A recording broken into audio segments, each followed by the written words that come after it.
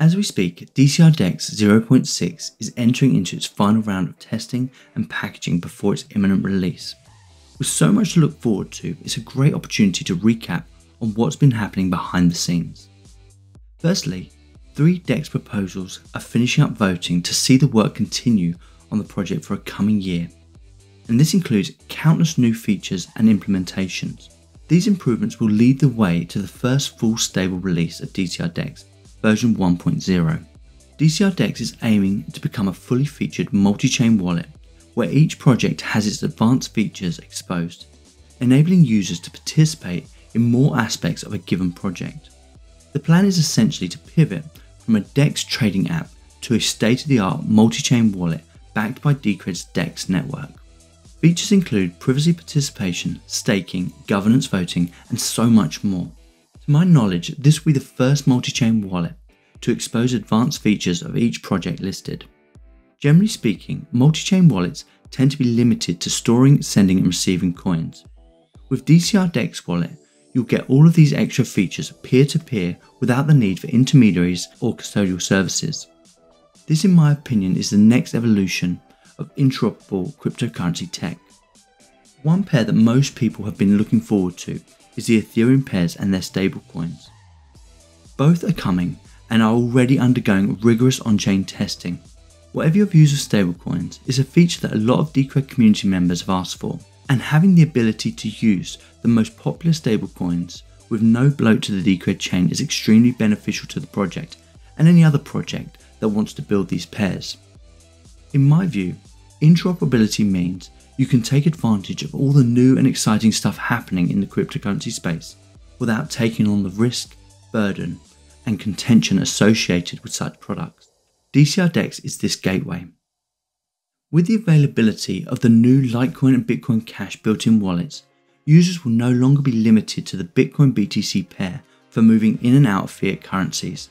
Currently, the Bitcoin blockchain is heavily congested, so for those that need fiat on and off ramps, we're subject to paying higher mining fees and longer wait times.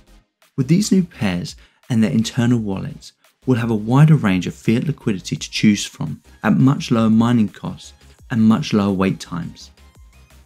Fidelity bonds are replacing the registration fee. Fidelity bonds require users to lock up funds before they can participate on DCRDEX. These funds can be redeemed at a later date. This helps make sure all participants act in accordance with the DCRDEX rules, and failure to do so incurs penalties. Fidelity bonds are a prerequisite to the DCRDEX mesh server and will help to make sure server operators are subjected to the same rules and penalties as their users. The DEX is getting a major user face overhaul. This is to make the software suitable for a wider range of devices, including mobile, and to make the user experience more friendly as more wallet features and pairs become available. After the implementation of Ethereum, DCRDEX has a reusable code base for other EVM assets, including Polygon. Polygon has been chosen for an early integration because of its super low fees and high activities, including stablecoins like USDC. Digibyte is another integration that offers the project a few benefits, including its large active community, demonstrated recently when a Twitter post highlighting Digibyte was coming to DCRDEX saw a major hike in views to over 20,000 views, with lots of interactions and positive comments. The FIRO community, including lead developers, have also expressed an interest in being added to the exchange. To expose DCRDEX to the widest possible audience, packages will be developed to make the process of installing a lot easier and more familiar to everyday users. In general, Windows and Mac users don't start programs via the command line or file explorer.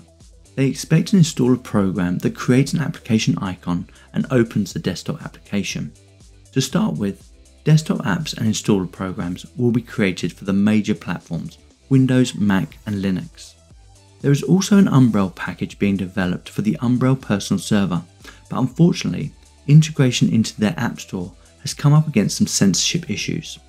Currently, DCRDEX can be added as part of a community app store, but not as part of their main Umbrel app store. While the DCRDEX supports a wide range of assets, bootstrapping liquidity markets for these assets can be challenging. Without built-in market maker bots provided with DCRDEX, only market makers with the resources to create their own bots will be able to provide liquidity. By offering an easy-to-use market maker bot, any user will be able to provide liquidity to any market. This creates opportunities for earning coins that many will find attractive. A decentralized network of market makers will lead to truly healthy markets. The two types of bots that will be available are a maker bot, which places orders on both sides of an order book at a certain distance from the current price, and an arbitrage bot, which watches DCRDEX and a centralized exchange order book and places orders on both if there is an arbitrage opportunity. Binance and Bittrex will be the initial exchanges supported by the arbitrage bot. As the scope of the multi-wallet functionality expands, so does its target audience. For this reason, discussion started around giving DCRDEX a name change to make the product more inclusive to the cryptocurrency space at large. One possibility that's being considered is to rename the client to Bison Wallet and the exchange network to Bison X. With so much development, it's hard not to be enthusiastic about the project's future. After 7 years of active production, Decred continues to build some of the most innovative, permissionless, decentralized, non-custodial tech in the space.